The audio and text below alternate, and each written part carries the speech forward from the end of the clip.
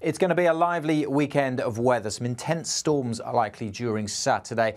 Lots of hail, thunder and lightning. Not everywhere we'll see them, but where they do occur, they could cause some issues. Low pressure is dominating out to the west. These two kind of dumbbelling around each other before merging into one area of low pressure. This weather front will eventually introduce fresher conditions, but ahead of it, with the low here, the winds are being drawn up from the south and hence with it, warm and humid air. It's going to be a difficult night for sleeping Friday night into Saturday morning. Temperatures are likely to start the weekend in the mid to high teens in urban areas. So a warm start, and it'll be a fairly hot and humid day, certainly across the east. Further west, that weather front will be approaching, initially bringing cloud and some showers, but increasingly through the morning, the chance of those showers turning into thunderstorms, initially over parts of Wales, Northern Ireland, then spreading to the Midlands, up into Scotland and parts of eastern England as well. Behind it, actually, Wales turning drier, and southwest England, actually, after maybe a cloudy start, seeing some good spells of sunshine through the afternoon.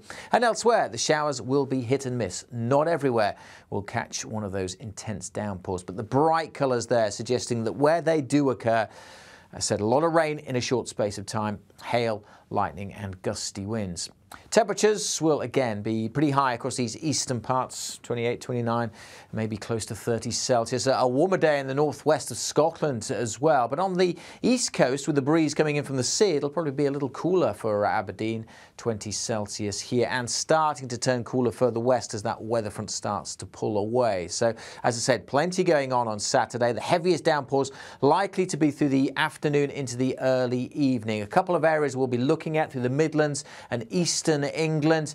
As said, torrential downpours possible, but they will be hit and miss. And then the risk perhaps transferring a little further north through the late afternoon into the evening time over parts of northern England and Scotland. Again, you can see some bright colours there, indicative of some pretty vicious thunderstorms, gusty winds, hailstones, and some disruption is possible. So keep up to date with the latest as these storms develop during Saturday.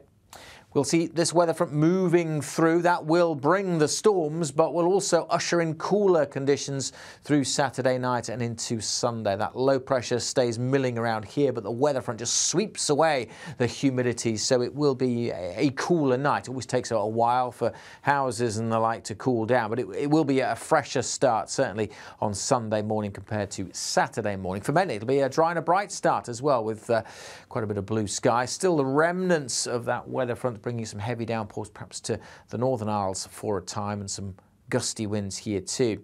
And then on Sunday we will see further showers developing. We're in the fresher air now, so these not likely to be the same kind of beasts in terms of their intensity, but nevertheless some heavy showers likely to develop for Northern Ireland, Wales, central and southern parts of England. Parts of northern England, southern Scotland may stay largely dry. Still quite breezy. It'll be a blustery weekend on western coasts, but eastern areas seeing relatively light winds during Sunday, and a fresher feel as well. Temperatures back close to where they have been for much of this week, into the high teens, low 20s. Still quite a humid feel perhaps across the east, but generally fresher compared to Saturday. It won't be as humid, and temperatures say much closer to average, as they will be in fact for most of next week. We're back to cool and showery for much of next week. Keep up to date with the latest forecast, please, through the weekend. Best way to do that is follow us right across social media.